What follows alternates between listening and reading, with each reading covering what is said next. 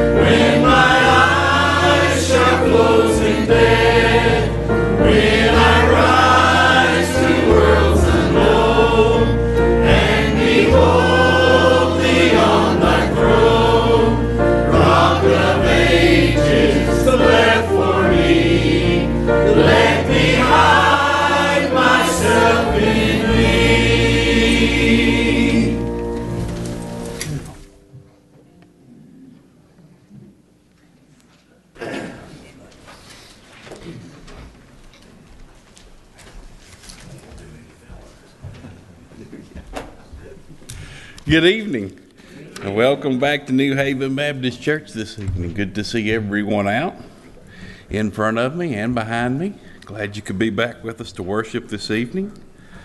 Couple announcements. Tomorrow evening, WMU meeting here at the church. Of course, Wednesday we'll have time together, prayer meeting, Bible study. That's on Wednesday evening. So keep those things in mind as we go through. Also, a special announcement. On May the 10th, you might have seen some of the flyers around here and in the bulletin. Golden City will be at Stearns First Baptist Church. That's on a Wednesday or Thursday night, I believe is May the 10th. 7 o'clock, no charge for admission. Come out, be enjoyed, worship with music. God has a good time, and these gentlemen certainly come out together and worship the Lord. So that's on May the 10th at 7 o'clock at Stearns First Baptist. Do we have any special prayer requests to mention tonight, or anyone that was laying on our heart, or a praise or something like that we want to share this evening? Continued member Kathy Manus. I've asked prayer for my brother. I visited him yesterday. He was improved some, so please continue to pray. Thank you, Sister Wanda.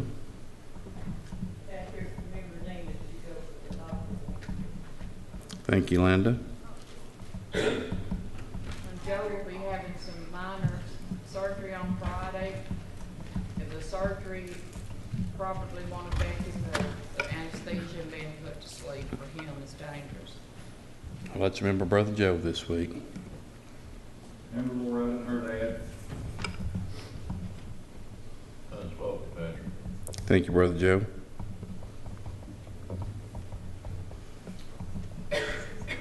Remember the kids and teachers this week. I think this is the dreaded testing week. I heard a yes from somewhere. So let's remember our children and our teachers this week. Brother Cecil? Frank Taylor, he's a neighbor of mine. He's in the Scott County Hospital. They put him in this morning. He needs a lot of prayers. Bill and Ann Burns, they haven't been to church here in about close to a month. I called them today and they said they're having a hard time. Bud and Barb Danner, remember them. And we got a lot of people we need to remember. Desi West hadn't been to church here in a month. I don't know if anybody's checked on her or not. Well, let's remember those requests this evening. Sister Shelley, you had one? Michael, while you're still on the prayer list, and he is still battling cancer. We'll continue to remember him.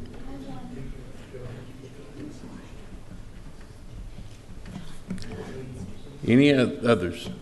My aunt's husband, he has something with his brain going on or something?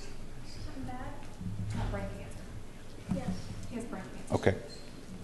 We'll certainly remember him. Remember Janice Miller. Somebody told me last night that she had breast cancer. Well, let's remember Janice Miller. And, she lives in Florida. And remember her. Thank you, Sister Judy. Patrick, I think Chad King may get to come home this week from Patricia Neal. I think that from information that I got this week, that may be correct. And his wife is certainly looking forward to it. Also remember Alice Welch. She hasn't been here in church 2 to 3 months.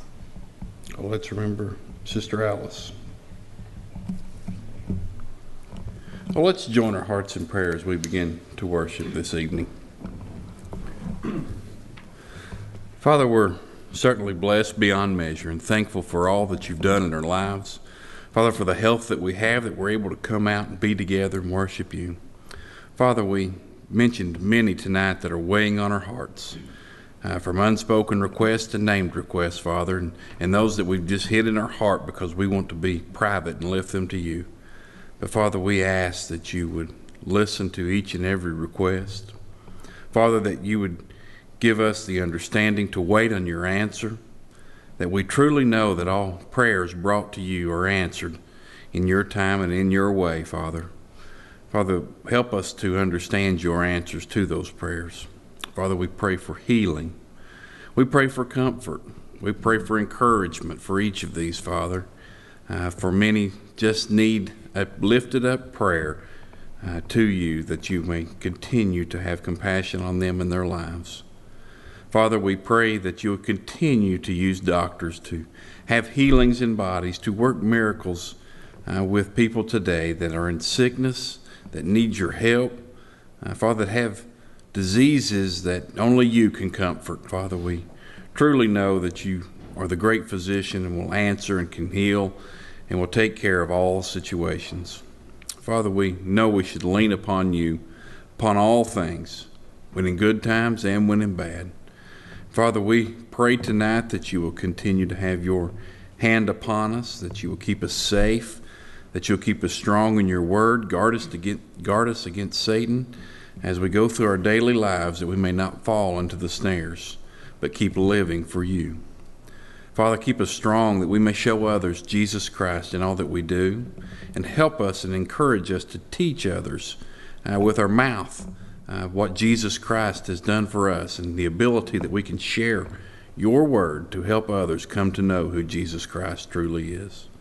Father, we were blessed today to have one come into the family of God, and Father, I pray that you'll continue to help us grow in that situation where we can have others come to know you here in this church. Father, I pray tonight that you'll take this service and use Brother Lowry in a mighty way, that you'll keep him strong, keep him safe, and keep him working in your word, that we may continue to have messages that you need us to hear. Father, I pray that we will take time tonight to remember you in all that we do, when we sing and things we say, and the understanding and listening that we give to your word.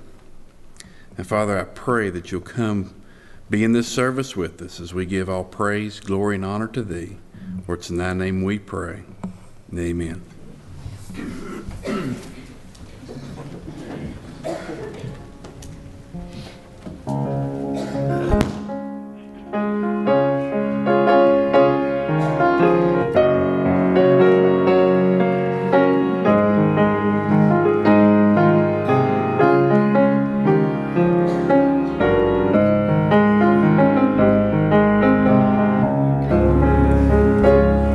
The wonderful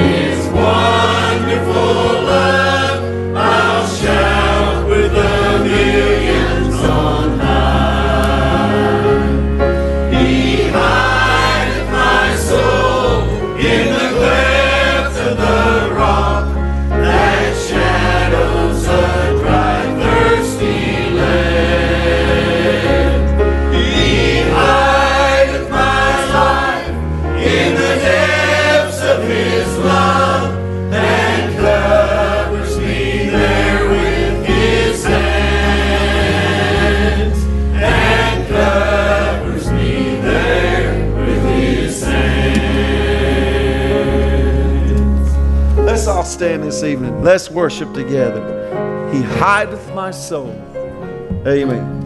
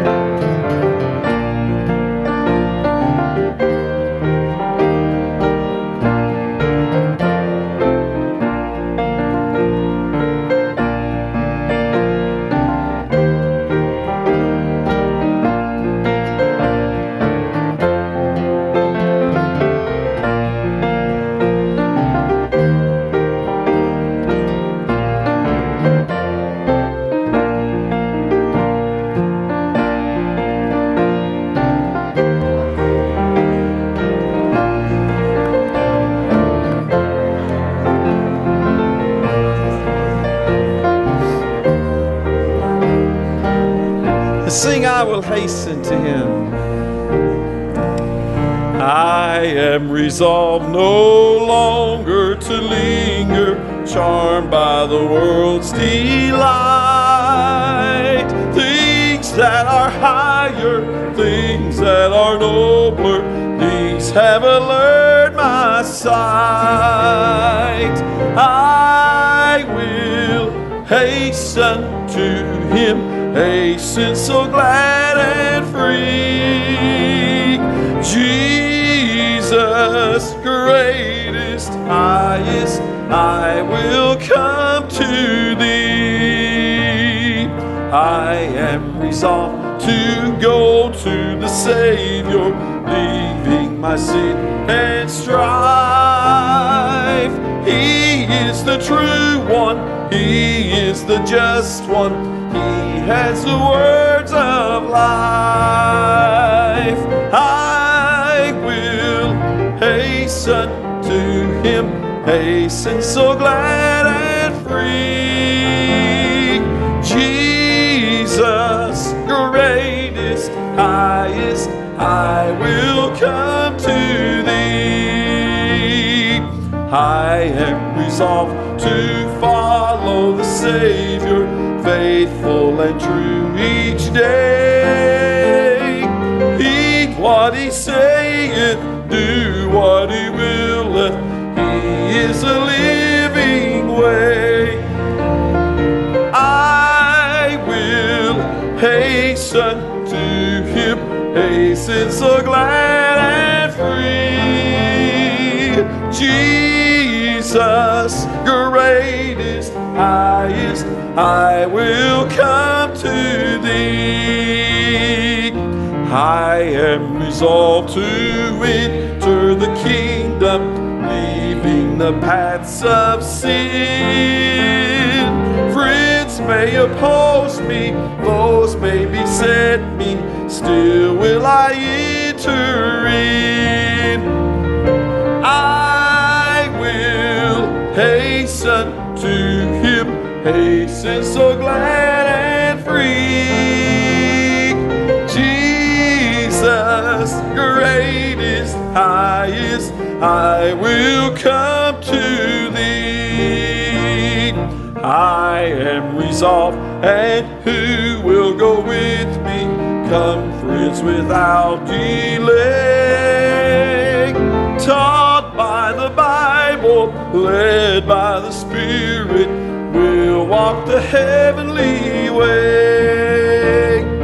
I will hasten to Him, hasten so glad and free.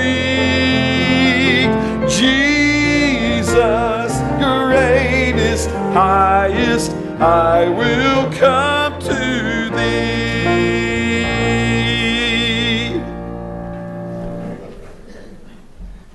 Gentlemen, if you'll come to receive this evening's offering.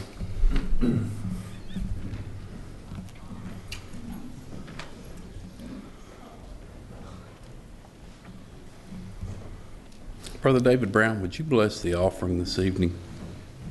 Father, we bow again in your presence with a thankful heart for this beautiful day that you've given. Any time we can come together in your house, it's a beautiful day. And Lord, we praise you for that. Thank you for each one that's gathered here tonight. Lord, and I pray you'd guide and help us. Pray for this offering as we receive it. Lord, you just use it to magnify your name, for we ask it all in Jesus' name. Amen. Amen.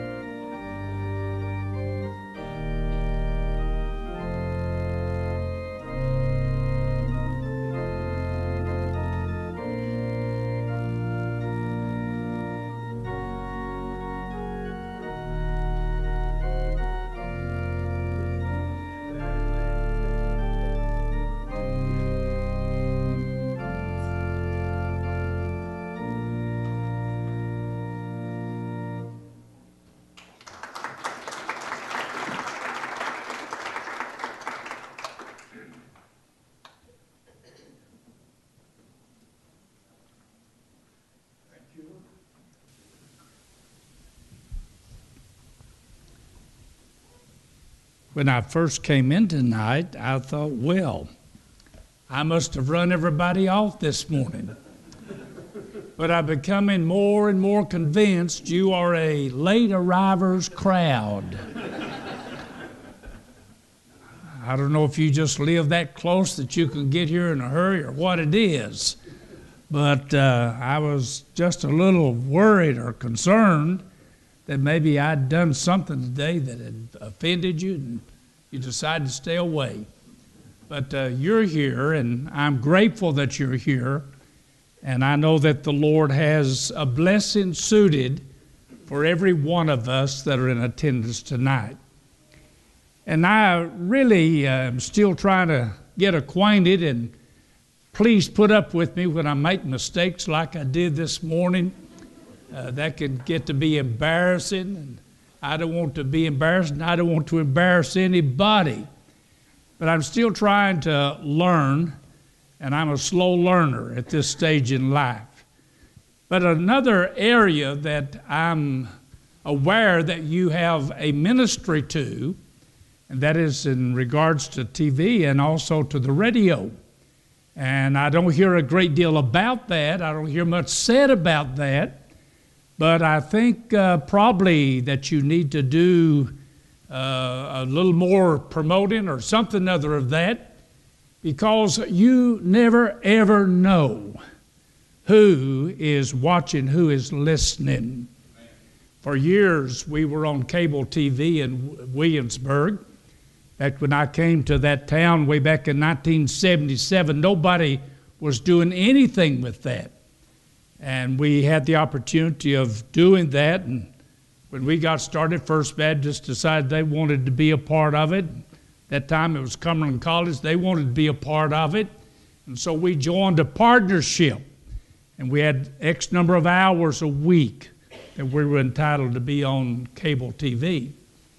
But I said all of that to say this: there were people in our viewing area that came to claim Main Street Baptist Church as their church.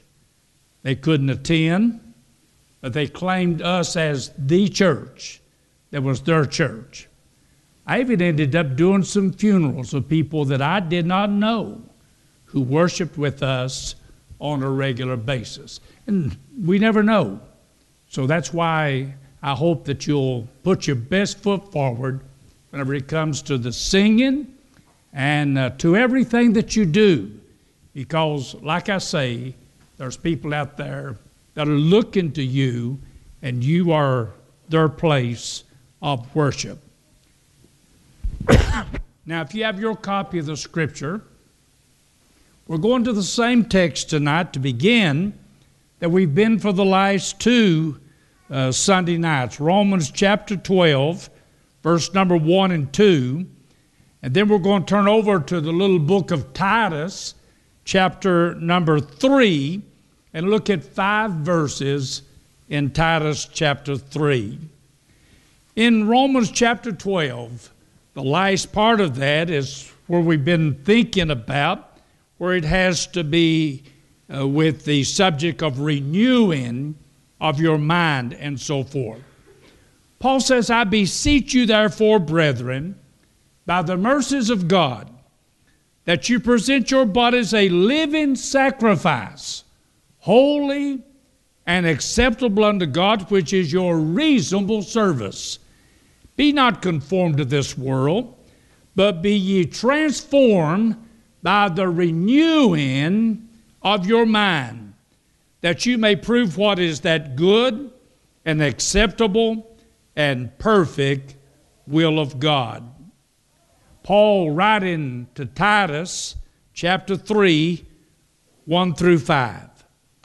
Put them in mind to be subject to principalities and powers, to obey magistrates, to be ready to every good work, to speak evil of no man, to be no brawler, but gentle, showing all meekness unto all men.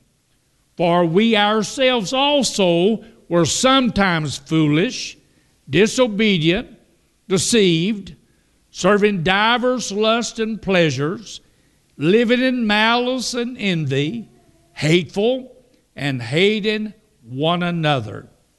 But after that the kindness and love of God our Savior toward man appeared, not by works of righteousness which we have done, but according to his mercy, he saved us by the washing of regeneration and the renewing of the Holy Ghost.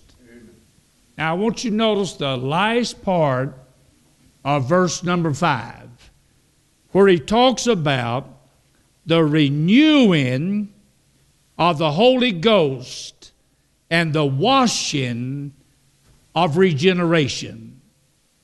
Now, 2 Sunday nights ago, I began with you a series of messages on Lord, renew. And the first subject that we talked about was, Lord, renew my church, or renew your church. And then not the Sunday before that, we looked at, Lord, renew my walk. Now, tonight I want us to go and look at, Lord, renew your spirit in me.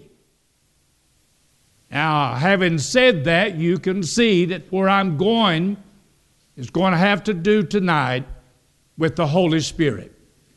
Lord, renew your Holy Spirit in me. The key to our renewing is the person of the Holy Spirit. And we need to remember that it's not that we need some new program or some new plan or some new technique what our church is and what you and I are in need of is a fresh renewing of the Holy Spirit in our life personally and in the life of our church. I read a number of years ago about a group of missionaries that had been working over in the bush country of Africa.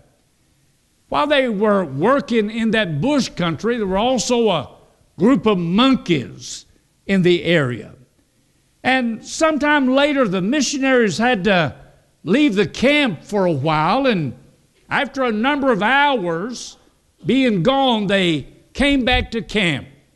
Whenever they came back to camp, what they discovered was that the monkeys were kind of imitating what they had seen the missionaries do. And so they had gotten their wood together, and they were sitting around the fire and holding up their hands or paws like they were warming their hands as they had seen the missionaries do. There was just one thing wrong, one thing lacking. There was no fire. Can I tell you that that's a pretty good picture of many of us as Christians and too many of us as churches? We've got the fire, but we've got the wood, we've got the programs, we've got the plans, we've got the techniques, we've got all of this other stuff, but we don't have the fire. And the Holy Spirit is the one that does the renewing. Two things I want to talk about tonight. First of all, there is hope for renewal. I want you to hear me tonight in a positive way. There is hope for renewal. Someone has said, and I think rightfully so, that the most neglected and displaced member of the Godhead is not the Father, not the Son, but the Holy Spirit today. You see, there is an apparent absence of the Holy Spirit in our lives and too often in our churches. Some of you that are here tonight can remember, as I did, when we would go to church. And many, many times our buildings were much smaller, but they were generally filled with people. That day and time, folks didn't have a whole lot of places to go. And we went to church for fellowship. We went to church to just simply be with people and to socialize and to enjoy the company one of another. That was a day when lost people, sinners, still went to church. Boys and girls went to court and walked their girlfriend, boyfriend home from church. But in those services, I remember vividly the working, the presence, the power of the Holy Spirit of God. And I remember seeing people visibly shaken, moved under the power of the Holy Spirit.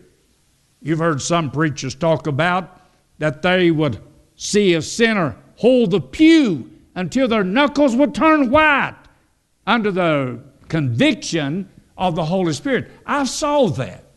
I witnessed that. I saw that in the early days of my ministry.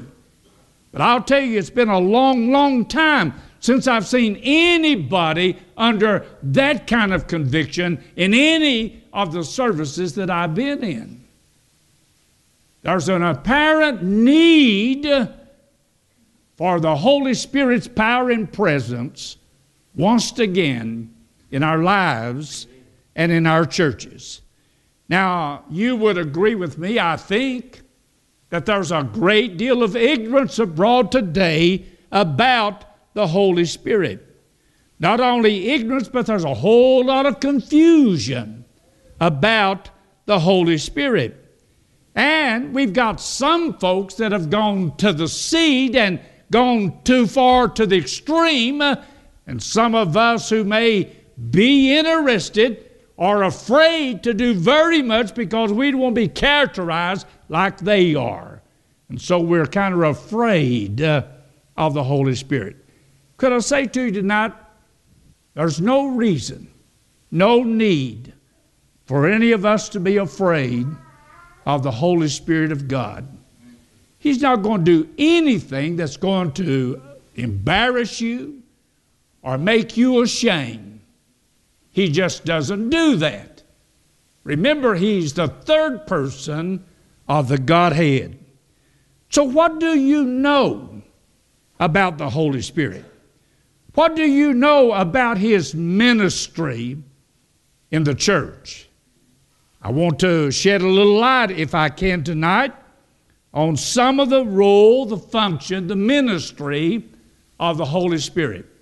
And when we leave in a little while, I hope that you will be more informed than you ever have been.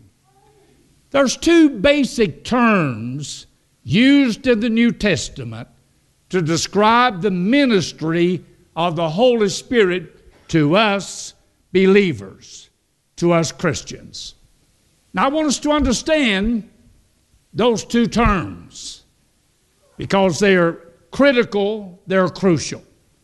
The first term that I want you to look at is the word indwelling, the indwelling of the Holy Spirit. Now listen very closely. The indwelling of the Holy Spirit. The Holy Spirit enters your life, my life, at the moment that you and I are born again. The moment you got saved, the Holy Spirit came into your life. He took up residence. He is there this very moment. If you have not the Spirit of Christ, then you're none of His. So if you've been saved, you have the indwelling Holy Spirit in you. The death, the burial, the resurrection of our Lord Jesus provided the means of our salvation so we could be indwelled by the Holy Spirit. Let me, if I may, share with you the role of the Holy Spirit in your salvation and my salvation. Before He could ever indwell me, I needed to be saved. But when I got saved, then He came into me to dwell and to live within me. But all of that was wrought and brought about by the presence and the power of the Holy Spirit. Four things very, very quickly. First of all, who is it that convicts us of sin? Who is it that makes us aware that we are a sinner? Who is it that convinces us that we're lost and doomed and damned? If you know your Bible, you know that's the role, the full ministry of the Holy Spirit of God. Say, Brother Lowry, where do you find that? In John's Gospel, chapter 16, verses 8, 9, 10, and 11, Jesus said that when the Holy Spirit comes, He will convict or convince the world of sin, of righteousness, and of judgment to come. And let me tell you, when He came to you, He convicted you, He convinced you, He revealed to you that you were in need of a Savior. And it was His role to do that, and He did that, and began to draw you and woo you to the Holy Spirit and to salvation. Number two, it's the Holy Spirit that regenerates us in salvation. You say, where do you find that? John chapter 3, verse 6 and 7. Immediately you decide and understand that that's Jesus' conversation with Nicodemus. And Jesus told him that he must be born again of the Spirit of God. And he must be born from above. And that if he wants to see the kingdom of God, if he wants to be in the kingdom of God, he must be born again. The Holy Spirit convicts and woos and invites and encourages, but it's the Holy Spirit that does the work of regenerating you and making you that new person in Christ Jesus. That's his role. That's his function. Number 3, he takes up residence within you at salvation. John chapter 14, verse 16 and 17. Jesus said that when he comes, he will be a comforter, another comforter, and he will abide with you, notice, forever. As long as you have life, the Holy Spirit is going to be inside of you. And then fourthly, he seals us until the day of redemption. A part of the function, the role of the Holy Spirit, when you and I got saved, he sealed us. Now let me talk about that word seal for just a moment. In the Bible times, the king and so forth would have a ring, and that was used to put in hot wax and so forth to put a seal. And the seal, the king's seal that went there, showed that the king was the owner. Well, what this is telling us here is that whenever you and I got saved, the Holy Spirit of God sealed us. And I hope you understand tonight that when he sealed you, your destination is heaven. I don't know whether you understand that or not, but God don't allow no tampering with his property. And I'm his property. Now, I'll grant you, the devil would like to do everything he can to get me out of the Lord's hand and out of the Lord's power, and out from under the Lord's seal. But I will tell you, he stamped on me heaven, and I'm heaven bound tonight. And that seal will not be broken, and I will be delivered on the other side. And that's why we Baptists believe what the Bible teaches, and that is the security of the believer. My salvation is secure, not because of me, but because of him. Amen. And that seal is also a sign of ownership. He owns me tonight. I am his property tonight. And I will be delivered finally over on the other side when it's all said and when it's done. And so the indwelling of the Holy Spirit comes out of our salvation experience at the moment that we repent, believe, and trust Jesus. He comes to indwell every one of us as children. The second term I want you to understand tonight is the term infilling. It's different from the indwelling. The infilling of the Holy Spirit is a term that has to do with the control of the Spirit. The Holy Spirit controlling us. The Holy Spirit being in charge of us. The Holy Spirit doing a lot of things as he works and controls in us. Where do you get that, Brother Lowry? Ephesians chapter 5 and verse number 18. Now look at that verse closely. Actually, the first part of it is a command.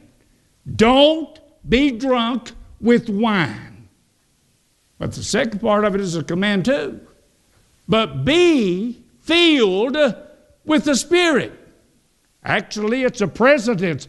Be ye being filled with the Spirit. In other words, it is something that is constant, consistent, goes on and on and on. The indwelling took place at the moment of salvation. Infilling is something that needs to go on daily in our walk with our Lord. In fact, there's kind of an analogy here. as he says, don't be drunk with wine.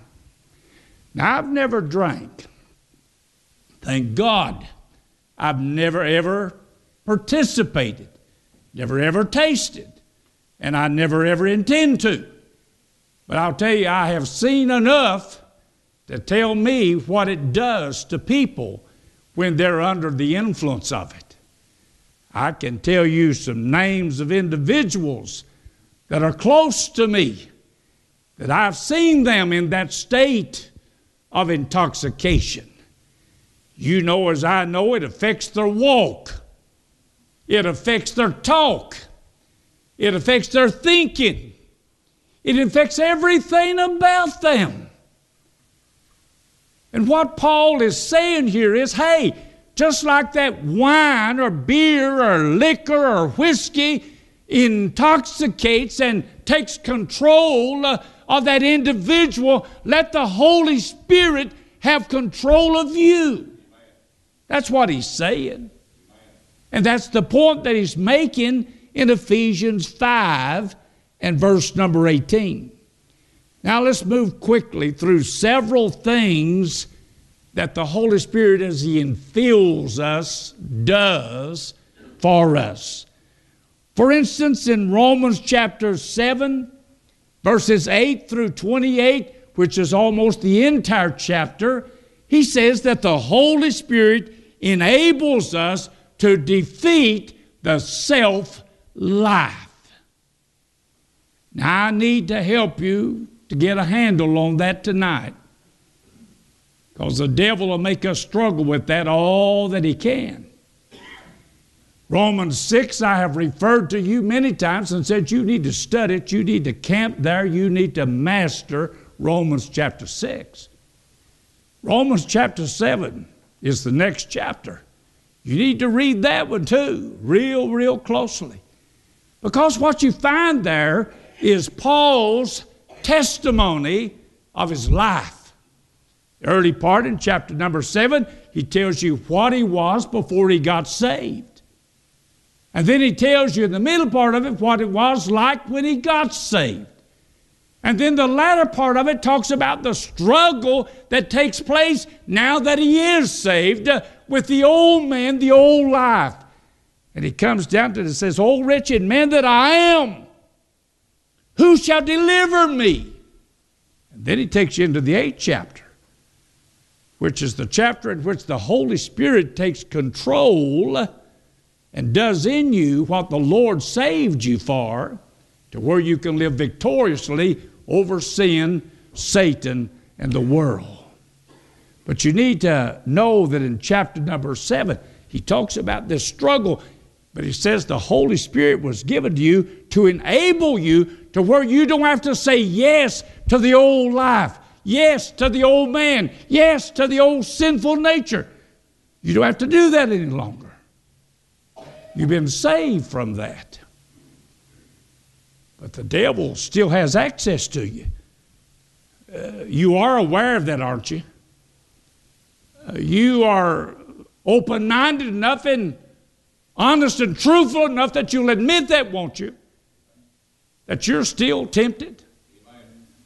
I'm not only tempted, and I'm not proud, not happy. I give in more than I ever want to. I do. And let me tell you tonight, 1 John says that if you and I do sin, it ought to be an accident. Not something we plan to do, not something we purpose to do. It ought to be something we accidentally end up doing. And I want you to know also that if we do, and he says you will in 1 John, you've got an advocate with the Father, Jesus Christ, the righteous one. And if you'll do 1 John 1:9, confess your sin, he's faithful and just to forgive you and to cleanse you from all unrighteousness. But the Holy Spirit indwelling us enables us to say no to this old self-life that we had before we got saved and still have to wrestle with. Somebody's kind of described it like that white dog and black dog inside of you. And I mean, they scrap, don't they? The old black dog wants you to still do the things of the flesh and the things of the world. The white dog says no. You know what I'm talking about if you're saved tonight. You still have that war going on inside of you. And let me tell you, in your better moments, you want to say, no, no, no, no, I'm not going to do that. The only way that you will come out triumphantly on the other side is by letting the Holy Spirit that indwells you infill you in that moment. And He'll help you to say no to all of that. So not only does He enable us, but in Galatians chapter 5, verse 22 and 23, He cultivates Christian qualities. You familiar with those?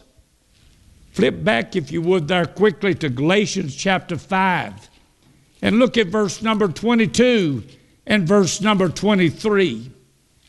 Galatians chapter 5, verse 22 and 23. But the fruit of the Spirit, there it is what? Love, joy, peace, long-suffering, gentleness, goodness, faith, meekness, temperance. Against such there is no law. The Holy Spirit, in filling us, cultivates that fruit, that it will grow and be productive in us. In 1 Corinthians chapter 2, verses 9 and 10, Paul reminded the Corinthians that he teaches us the deep things of God. Those things that we have a hard time maybe grasping and understanding. He teaches us. Not only that, but in Romans 8, verse 4, it says that He leads us. And then in Romans 8, verse 16, He assures us. And in Ephesians 3:16, He strengthens us. And then in Acts 1:8, which you're familiar with, He empowers us. Remember, He indwells you at the moment of salvation. But then as you are loving Him and living Him and ministering and serving Him, He infills you again and again and again and again. I don't know about you, I leak. And so I need to be filled. And oh, it's His joy to keep us filled. You know, whenever I think about this, I think about that Old Testament prophet that talked about Israel and the cisterns that they got their water out of. Old cisterns. Now, you younger generation, you have no earthly idea or concept of what that's talking about. But I do. I grew up out in a community where we didn't have running water. We didn't have city water. We had cistern water. And that was right at the back of our house where my daddy and my older brother and I dug down in the ground and then concreted that and gutted the house and had that place that we ran down through, charcoal and so forth, and it went in there. We lived on a country road, dust. I want to tell you, sometimes we'd clean that thing out. And not to describe to you what we got out. You wouldn't want to drink the water. But that's all we had. That's all we had. The prophet said, why in the world would you exchange an old broken cistern for the artesian well of living water? Well, no, that's what Jesus told the woman at the well. Artesian well. Springing up into everlasting life. And the thing that I like to think about that is, hey, if you leak, then you're filled with fresh stuff all the time. Fresh stuff. Let me tell you, you won't ever exalt the Lord's Holy Spirit's presence or power. So just leak all over everybody. And just let Him keep on filling you, loving through you, ministering through you. And you'll be excited, and you'll enjoy it, and they'll benefit from it. So there's the indwelling, there's the infilling. Two terms that's used in the New Testament. Now, how can you and I be renewed in the Spirit? How can I be renewed? How can you be renewed daily in the Spirit? 5 things. I'm just going to mention them quickly. Number 1, you've got to make a decision. You've got to make a choice. Now, whenever you get up in the morning, you can get up, just go about life like you would. But let me tell you, you need to choose either before you get out of bed or quickly after you get out of bed. Lord, hey, I can't do this today. I can't do it on my own. I need you, Lord. So, Lord, fill me. Take charge of me. Take control of me from the top of my head to the sole of my feet. Fill me, Lord, with yourself. You've got to decide that. You've got to choose that. You've got to make that choice. Did the Lord force you to get saved? Did He coerce you? Did He tie you down and say, hey, buddy? No. He gave you the truth, convicted you, convinced you, and He wooed you and invited you, urged you and encouraged you and everything else. Wanted you to come. But you had to make the decision. Same way with the infilling of the Holy Spirit. You've got to desire. You've got to choose that He control you, that He leads you and direct you, as we looked at the Scriptures a moment ago. So first of all, there's a decision that's got to be made. Number 2, it's a daily thing. We need to be filled, not just a one-time event. That's the first thing let's talk about. You were indwelt one time at conversion. But you need to be filled again and again and again and again. I've already told you Ephesians 5:18 says that. Stop being drunk, but you keep on being filled with the Spirit.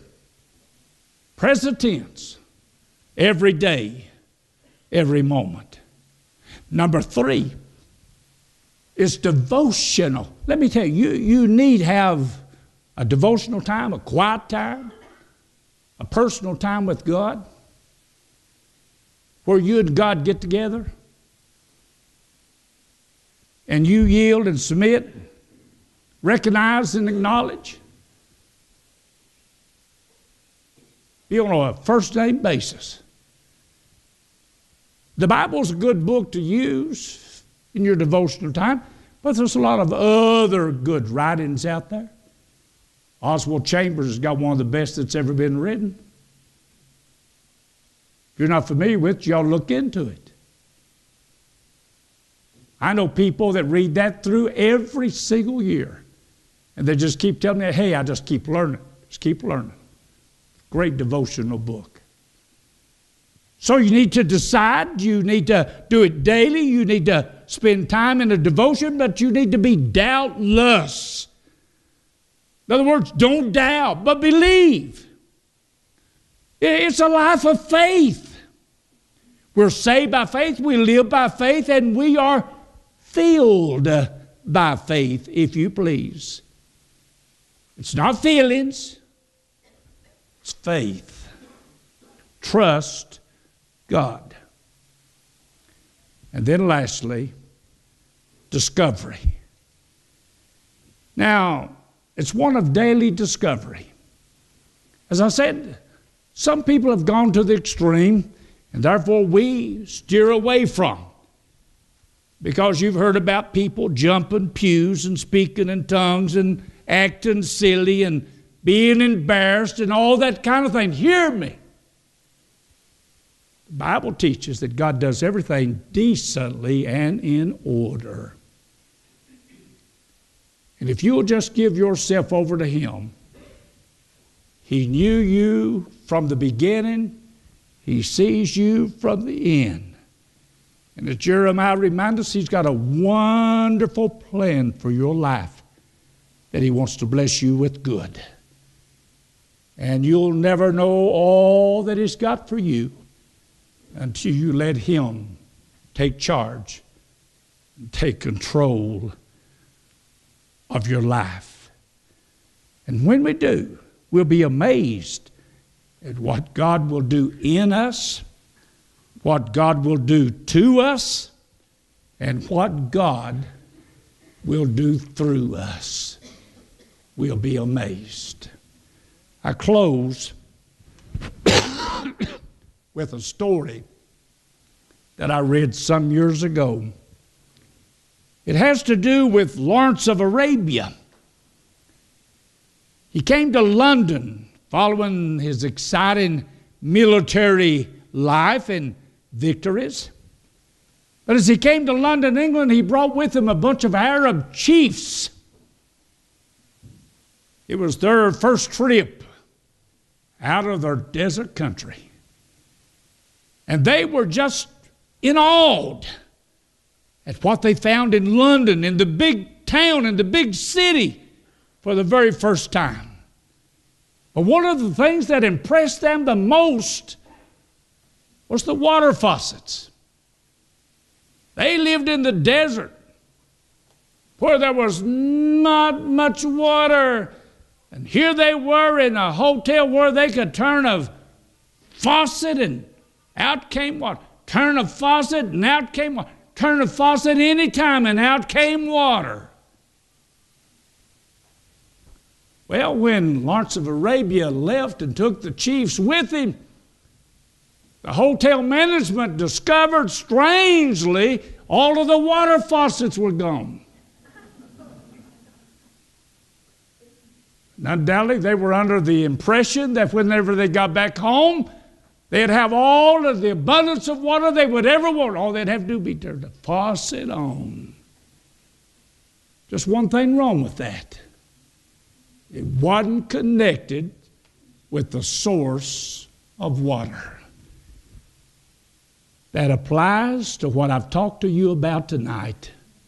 We have got to be connected to the Holy Spirit of God, or we will not know His presence, we will not know His power.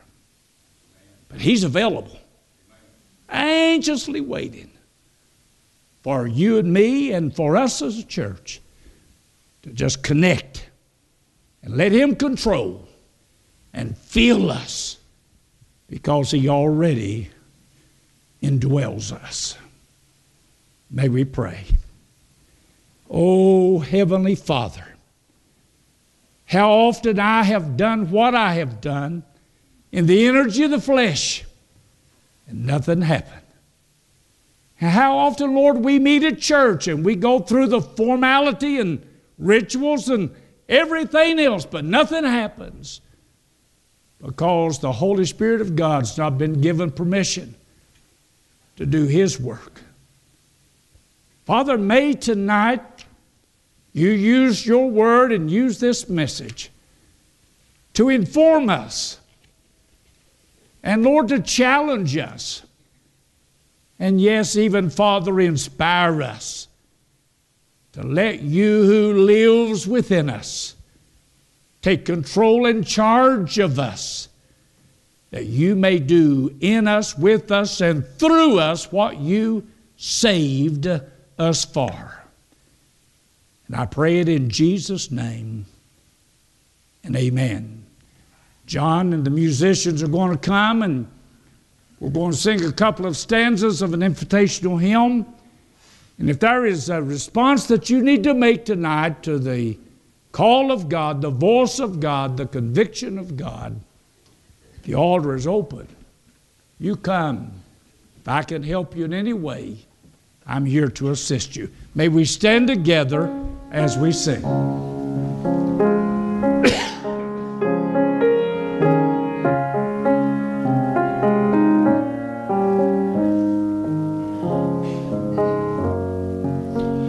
I have decided to follow Jesus.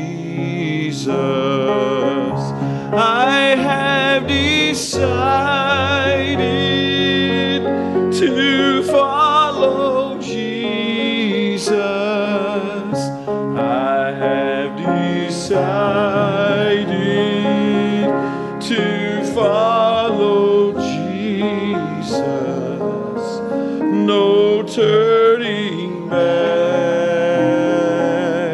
no turning back. Though nothing go with me, I still will follow. Oh, that's what you're singing. Though none go with me, I still will follow. Though none go with me, I still will follow. No turning back, no turning back. One more stanza. One more stanza. My cross I'll carry till I see Jesus. My cross I'll carry till I see Jesus. My cross I'll carry till I see Jesus. No turning back, no turning back.